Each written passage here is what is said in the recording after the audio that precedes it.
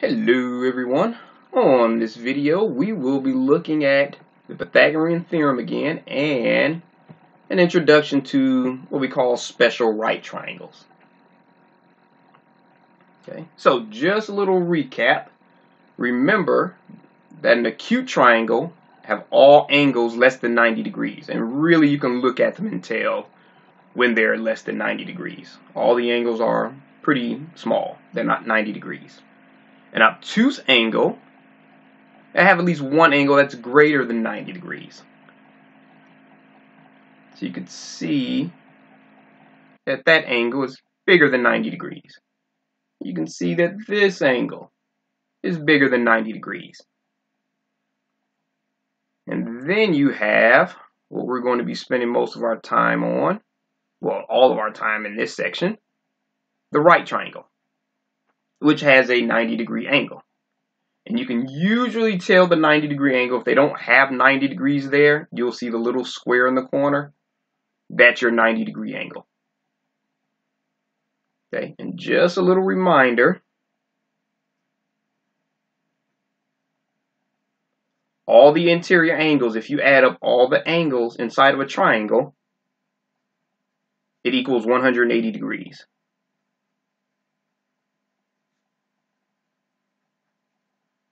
Of a triangle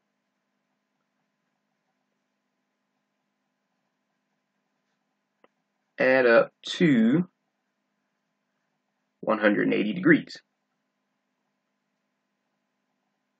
All right, so if you are still writing, feel free to press pause, but we're going to go ahead and move on to our next page.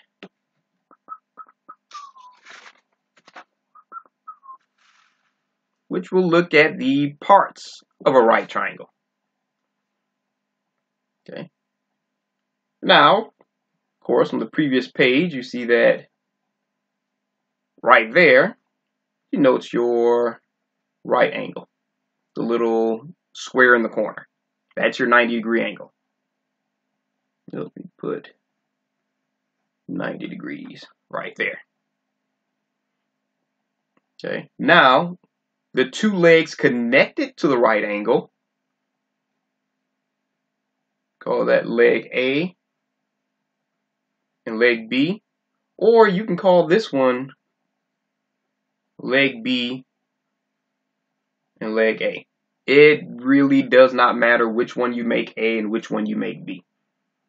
The only one that you cannot switch up, and it always has to be the case, is the side that's opposite your 90-degree angle. And that's your leg C or your hypotenuse. Okay, and in this case, or in this triangle, the side opposite your 90-degree angle is your leg C or your hypotenuse. Okay, so you can switch up legs A and B. It doesn't matter which one you make A and which one you make B. But your leg C is always going to be your hypotenuse. Okay, which gives us our Pythagorean theorem.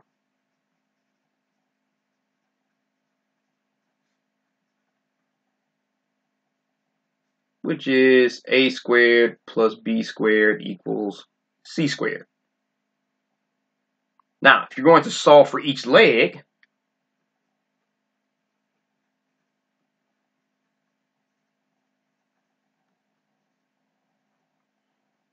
okay, let's say if you wanted to solve for C. Well, this is C squared, but if you square root both sides, the square and the square root cancels out, so you just get C. So to solve for side C, that's going to equal the square root of A squared plus B squared. Now, if you wanted to solve for side B, you subtract A squared from both sides, then square root. So B would equal the square root of C squared minus A squared. And if you wanted to solve for leg A, you subtract B squared from both sides, so you get A squared equals C squared minus B squared, then square root both sides. So A is going to equal the square root of c squared minus b squared. Okay, so this is your Pythagorean theorem, but this is how you will solve for each individual leg. Okay. Now, quick note about the Pythagorean theorem. They don't always use A, B, and C.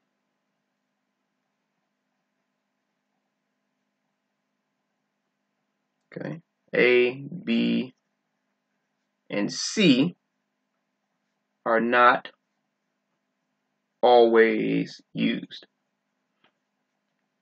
Okay, sometimes you may see the Pythagorean theorem as x squared plus y squared equals z squared. Okay, or sometimes you may see them as x squared plus y squared equals d squared. Okay, so further down the line, when you see the distance formula, you'll see this. Okay, you may even see a squared plus b squared equals r squared or something like that. Literally, the letter, the variable used does not matter at all. If you're looking for the Pythagorean theorem to use on a right triangle, it could be any variables at all. The letter used makes no difference. As long as you understand the concept of the Pythagorean theorem and your leg A and B or your leg X and Y, it doesn't matter what variables are used. So I don't want you to get confused if you happen to see different variables or different letters used for the same thing. It's the same thing.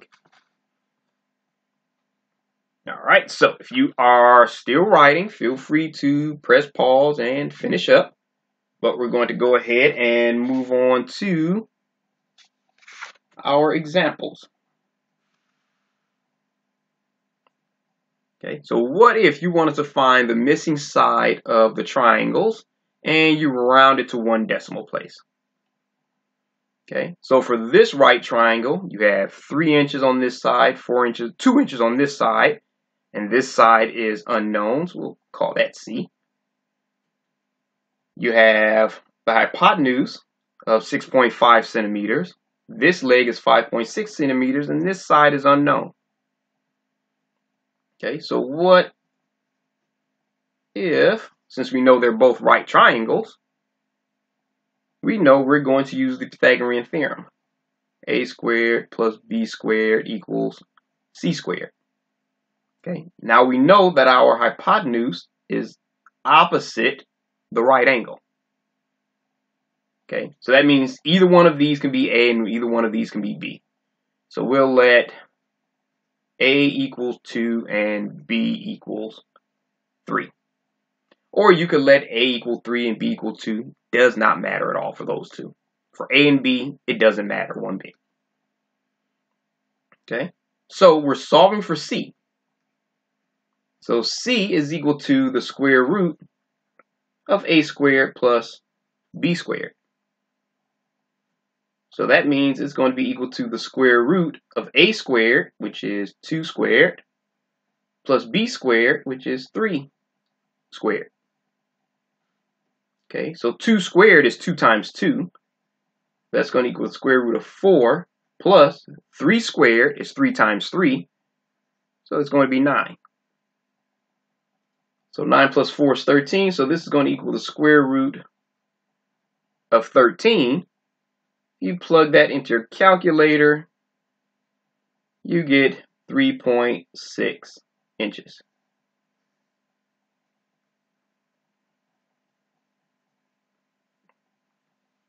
All right, and that's your rounded value. All right, so what about B? Okay, now with B, what I want you to do is press pause and solve for this missing side on your own.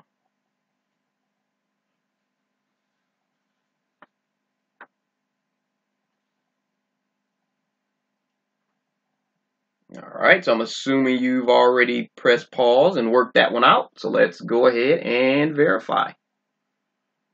Okay, so I'm just going to do a quick sketch of that graph. So 6.5, 5.6. Oh, let me move this up some. There we go. And this is our unknown. Since it's one of the legs connecting your right angle, it can be either A or B. And we call it B. Okay, so we know it's a right triangle, so we're going to use A squared plus B squared equals C squared. But we're solving for side B. So B equals the square root of C squared minus A squared. Okay, so here we know that the side opposite our right angle is our C. So we have C equals 6.5, and we have A is equal to 5.6, which is this leg here. Okay, so we go ahead and plug those in. So B is going to equal the square root of C squared, so that's 6.5 squared, minus A squared, which is 5.6 squared. Okay, so 6.5 squared is just 6.5 times 6.5. So that is 42.25 minus 5.6 squared, which is 5.6 times 5.6, which is 31.36. Okay, so 42.25 minus 31.36 is 10.89. And if you plug in the square root of 10.89, you will get 3.3 centimeters. Now that's not the rounded answer, that's your actual answer. It will be 3.3. All right. So if you're still writing this, feel free to pause it and finish up and get everything down. But we're going to go ahead and move on to our next page, which shows us special right triangles. Okay, now we have three special right triangles. The first triangle is the 45, 45, 90 triangle. That's because the angles inside the triangle are 45 degrees, 45 degrees, and 90 degrees. And the sides are 1, 1, and square root of 2. Now it could be 1 inch, square root of 2 inches. 1 foot, square root of 2 feet. It doesn't matter. It's just 1, 1, and square root of 2. Okay. Now this triangle is called the 30, 60, 90 triangle. That's because the angles inside are 30 degrees, 60 degrees, and 90 degrees. And the sides are 1, square root of 3, and a hypotenuse of 2. All right, so I'm going to go ahead and scroll it up. And the third special right triangle is the 37, 53, 90. That's because this side is approximately 37 degrees. It's 37 degrees and some change. This angle is approximately 53 degrees, and this one is 90 degrees. And your sides are 3, 4, and 5. So you have the angles 37, 53, and 90, and your sides 3, 4, and 5. So these are the three special right triangles, and we're going to use these to answer a few questions. But before we do, you have to be able to identify the opposites of your angles. This is very important if you're going to use the 30, 60, these special right triangles. Okay, so for the 1, 1 square root of 2 triangle, if you notice this angle here, this 45 degree angle, the opposite side is this side 1 here. But for this 45 degree angle, the opposite is this side here. Okay. Now, if you look at the 30, 60, 90 triangle, for the 60 degree angle, the opposite side is square root of 3. If you look at the 30-degree angle, the opposite side is your 1. Okay, we already know the opposite side of the 90-degree angle is the hypotenuse. But if you look at the opposite of the 53-degree angle here, the opposite side is 4. If you look at the 37-degree angle here, the opposite side is 3. Okay, you don't have to memorize these, but it's very important that you be able to identify the opposite side of an angle. Okay, this is all how it works out with this particular group of right triangles. All right. So if you're still writing, feel free to press pause, but we're going to go ahead and move on to our first set of examples. Okay, so what if we want to find the missing values without using the Pythagorean theorem and we round to the nearest tenth? Okay, now here if you notice, you can't use the Pythagorean theorem because you have two missing sides. Okay, so you couldn't use the Pythagorean theorem here if you wanted to. Okay, but let me show you how those special triangles will help out. Okay, so I'm just going to do a quick sketch of this one.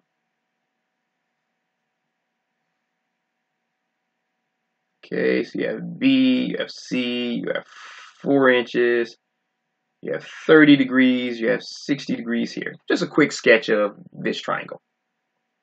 Okay, now if you notice, it kind of looks like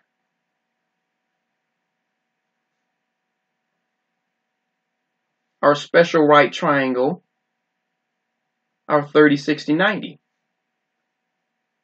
Okay, you have 30, 60, 90. You have 1, square root of 3, and 2. Okay, so the only thing that's different is this is 1 and this is 4. But that can be changed. So what do? We multiply each side by 4. Okay, so if we multiplied all of these by 4, we will end up with,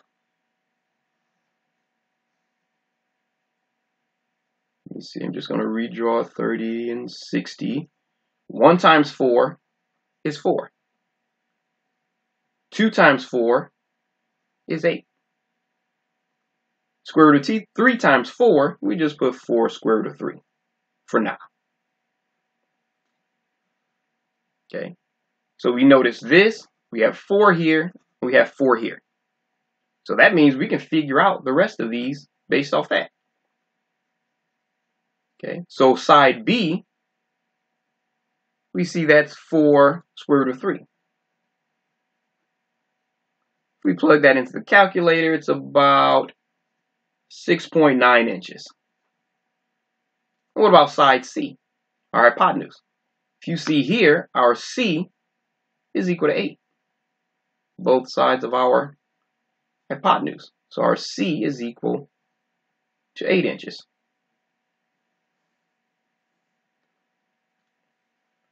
Okay, so that's how you use the special triangle. Okay, so what I want you to do is I want you to press pause and answer B the same way. So go ahead and press pause and try that one on your own.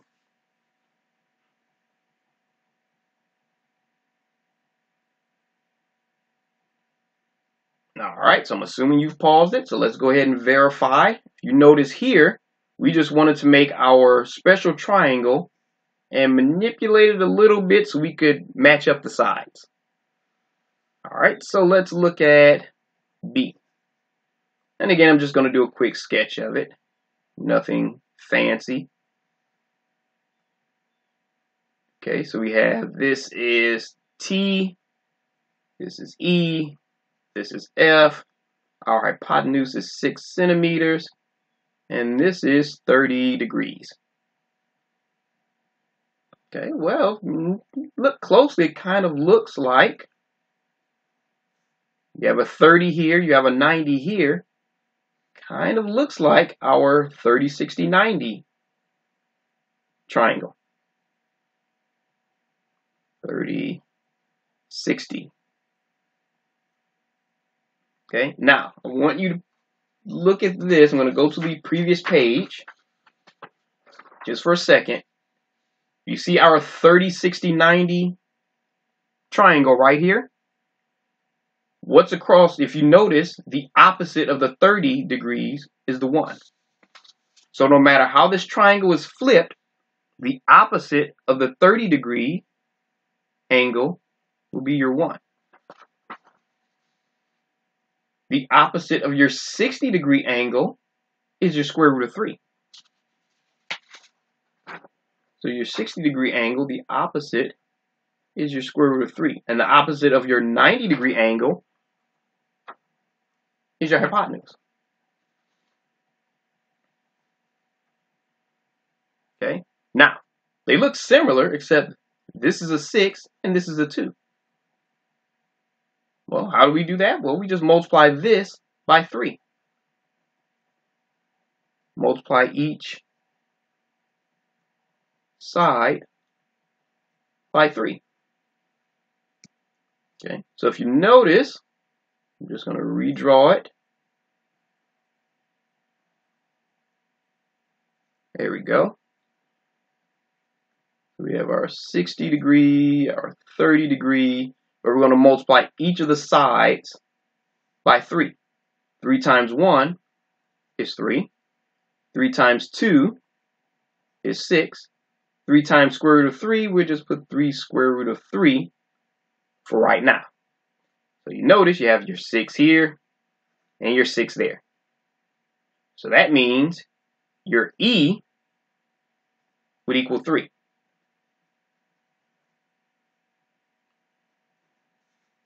Your T, your angle T, would equal 60. 60 degrees. And your side F would equal 3 square root of 3. But if you plug that into a calculator, square root of 3 times 3, you get 5.2 centimeters.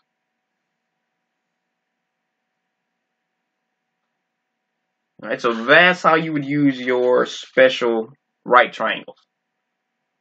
All right, so if you're still writing, feel free to press pause, but we're going to go ahead and move on to our next set of example. There we go.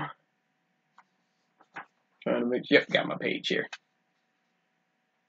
Okay, so we want to find the missing values without using the Pythagorean theorem. Okay, so you have for this triangle, you have M, you have N, you have T, you have 53, 37, and 0.5 inches. And for this triangle, you have 2.01, 4.02, X, angle A, and angle B. Okay, so what I want you to do is I want you to press pause and try both of these on your own.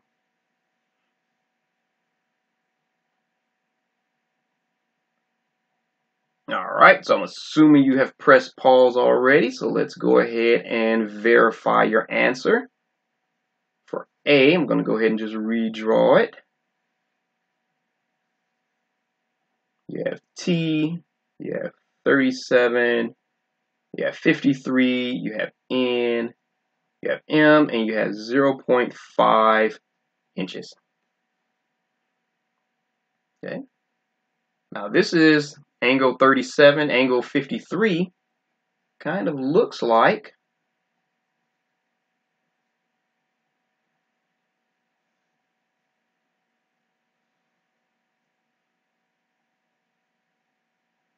you have 37 degrees, 53 degrees here, 3, 4, and 5. Okay. Now if you look and compare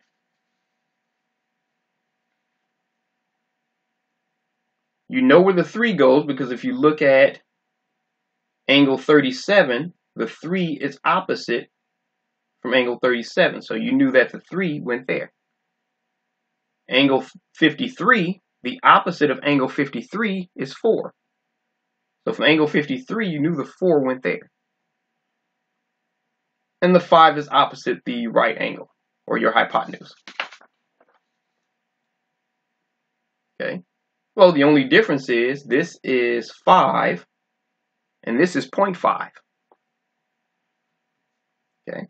Well, one way to figure out what to multiply by this to get 0.5 is to write it out like this. 5 times some unknown value equals 0.5.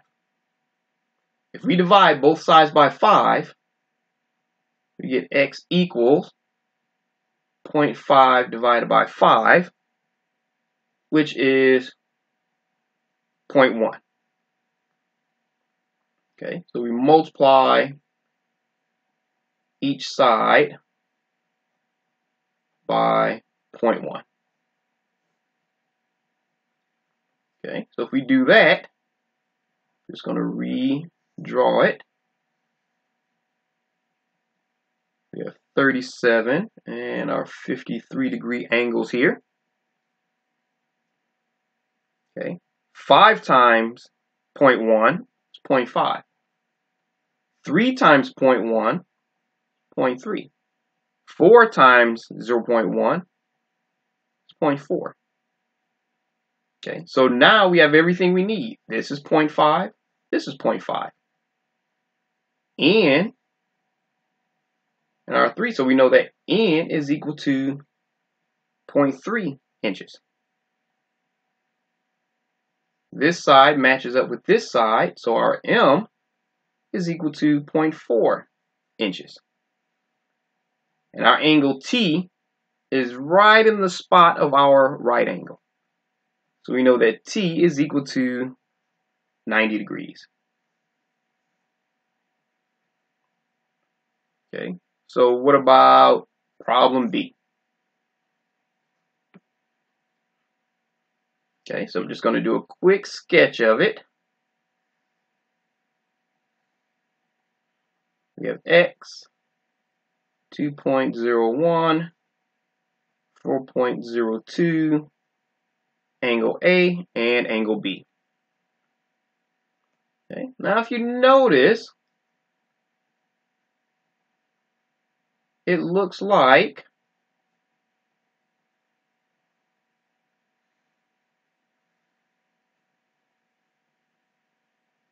our 30, 60, 90 triangle. This is 1, 2, square root of 3. How do I know it looks like that? If you pay attention to the two sides that they gave you, 4.02 is double 2.01. 2.01 times 2 is 4.02. So if you have 1 here, 1 times 2 is 2. So if you get this number here and multiply it by 2, you get this. If you get this number here and multiply it by 2, you get your hypotenuse here. So sometimes you have to think about it a little bit.